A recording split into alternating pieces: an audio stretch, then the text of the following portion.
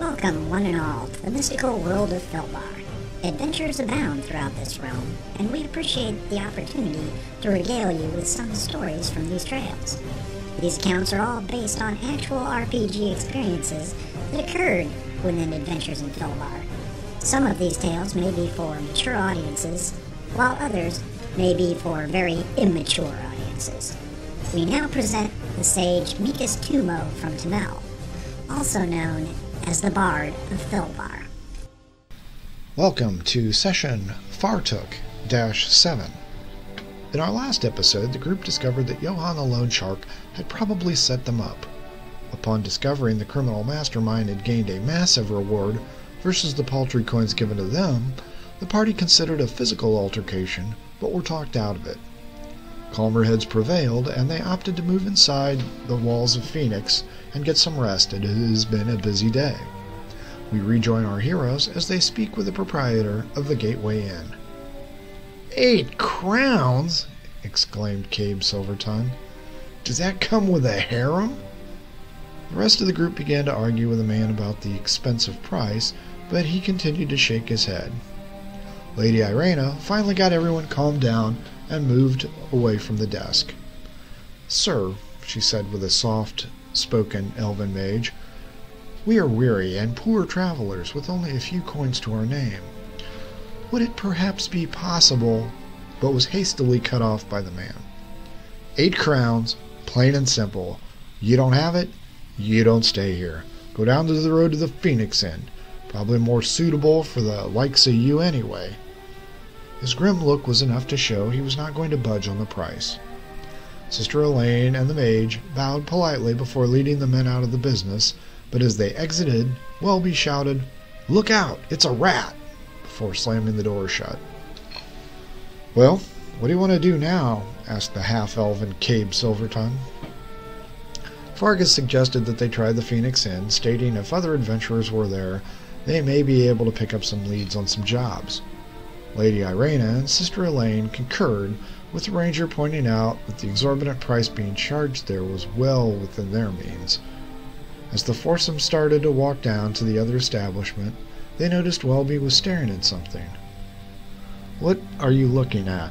asked Sister Elaine.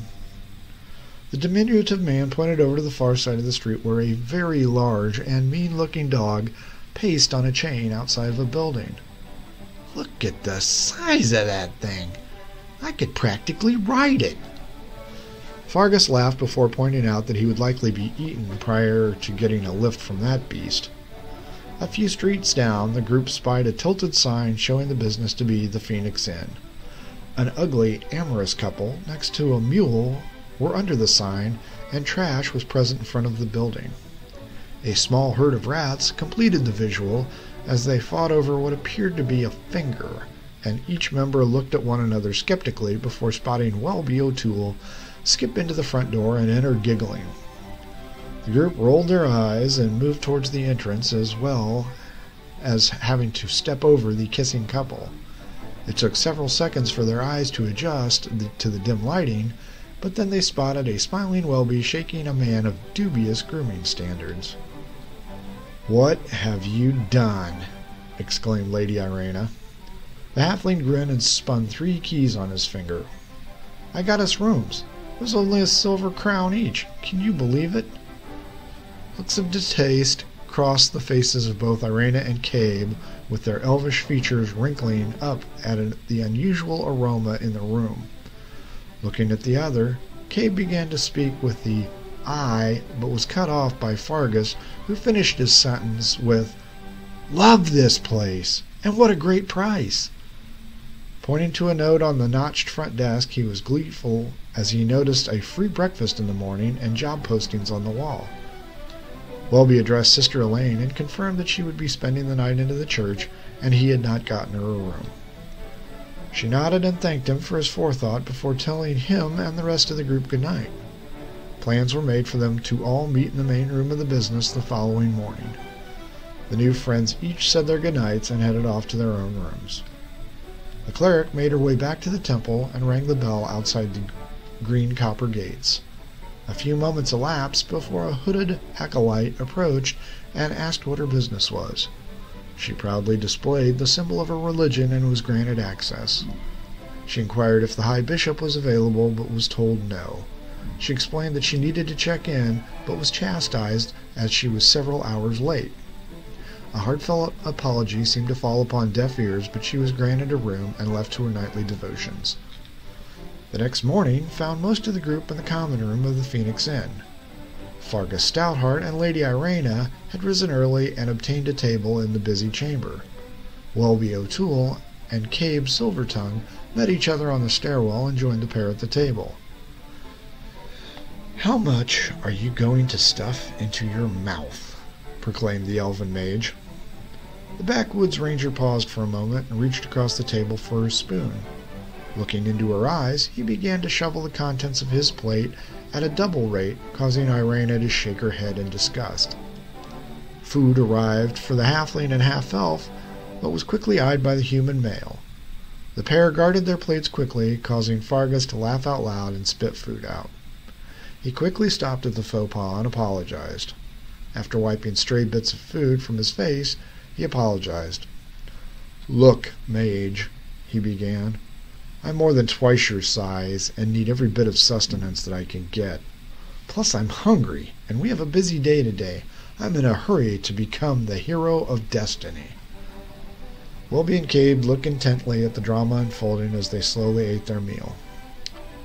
"Be that as it may," began the elven wizard, "I would respectfully ask that the table manners improve a bit.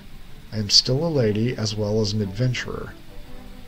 With the holy woman gone, I would hate to see you end your career choking on crockery." The retort caused all three men to burst into laughter, which only increased as Welby shot water out of his nose. The mage smirked at the issue and handed the barmaid her plate as the table was being checked on. After a few minutes, everyone had finished their meal and began to discuss potential plans. O'Toole pointed out that he still needed to deliver the package and hoped that they could find Gregor Finewire and deliver it to him. Lady Irena confirmed that she had seen the man but had not paid enough attention to recognize him again. "We will need Sister Elaine for that task, or ask around about him to complete your mission," she said. The barmaid returned and asked if the group could please hurry as people were waiting for the table. The young heroes quickly brushed themselves off, and Cabe kissed the young woman's hand as he slipped her a silver piece as a tip. She popped the coin into her ample bosom, then smacked the bard in the face as his foolish grin annoyed her. Yelling out to the other patrons, she announced that the table was now available, and the group made their way outside to determine their destiny. "When do you think the holy woman will be joining us?" inquired Welby. The others shook their head, but Cabe piped up. "She will have morning devotions and probably report to the head of her order since she got in late last night. I would say we probably have the morning to look around this city, I think." Irena and Fargus nodded in agreement and began to look at the bustling city. The pair noticed that Welby was eating an apple. The ranger inquired where he had obtained the fruit, but received only a shrugging shoulders as an answer.